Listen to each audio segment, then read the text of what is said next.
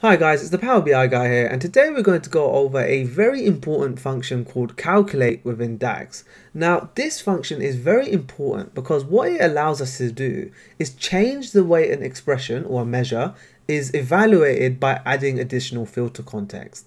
Now you probably have no idea what that means, and we're actually going to demonstrate what I mean by that and what calculate is actually doing, as we want to understand the logic behind calculate so that we can start to build our measures. And as we get more advanced, it's important to understand these concepts. So without further ado, let's start this lesson.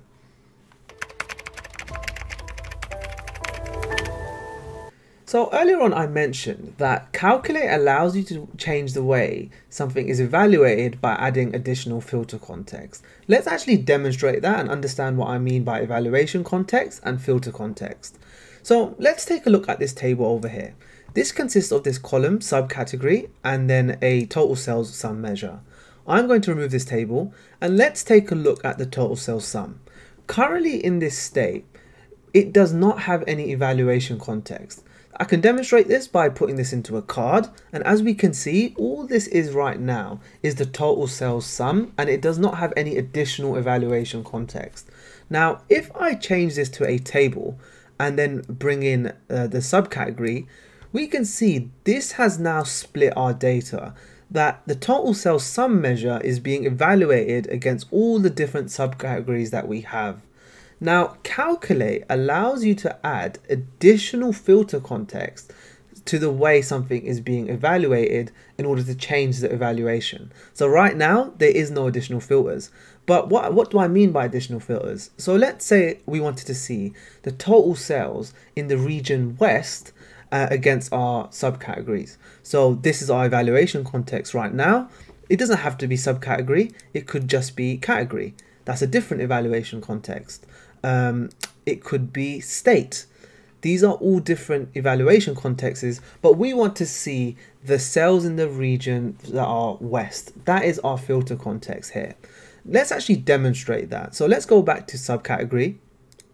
Let's go back to subcategory and now add some additional filter context by using calculate.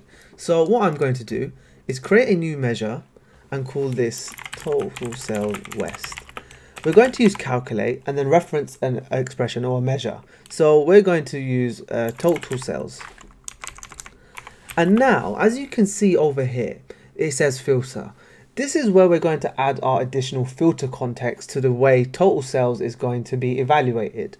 So what I'm going to do is reference geography table, and we want to see the total sales for the region West. So I'm going to do geography region equals West. And if I close that, I've got a column already called that. Let's call it example. Let me bring that in. Now, if I bring this into our table, what we're going to see is that the numbers are different.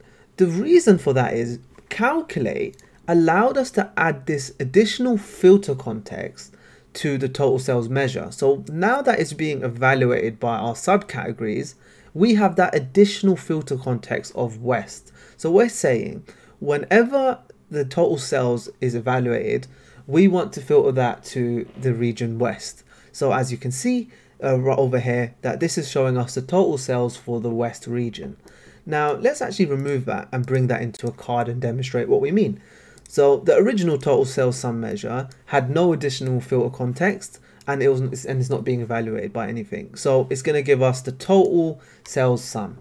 If I bring another card, which is the total sales West calculate, and let me change that to dollars just for demonstration purposes, we can see that this is now showing us a different figure because we added additional filter context to our calculation. So that is only going to show us the sales for the category region West.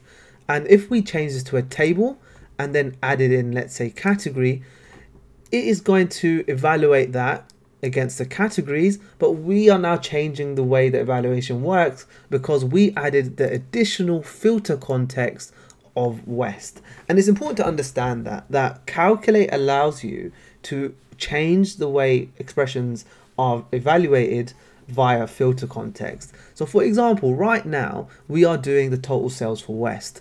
I could do, instead of let's say categories, let's do another calculation where we're going to change it. So let's use this example. I'm going to put in date. So these are the order dates that we've had. And then let me remove this measure here and then put in our total sales. Now let's do orders.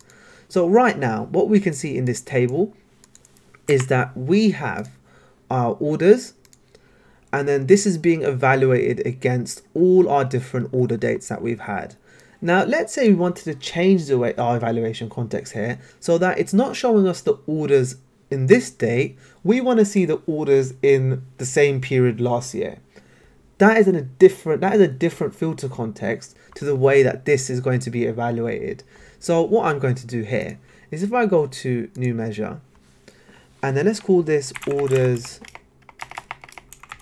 last year, for example, we're going to use calculate the expression here. So it was orders, our orders measure, and we want to now change the way orders is going to be evaluated by another filter context. So in this case, we're going to use same period last year, and then reference the dates column. Date, where is that column? And then if I close that and bring that into this table, and then 2014 was our earliest year, so we're not going to have any sales from in the previous year. Let me filter this. What we can see that the calculate in this example now, we have been able to change the filter context so that when the orders is being evaluated, we're saying don't show us the orders for this year, show us for the same period last year. And that is due to the filter context that we've added, the new additional filter context, which is now changing the way that our measure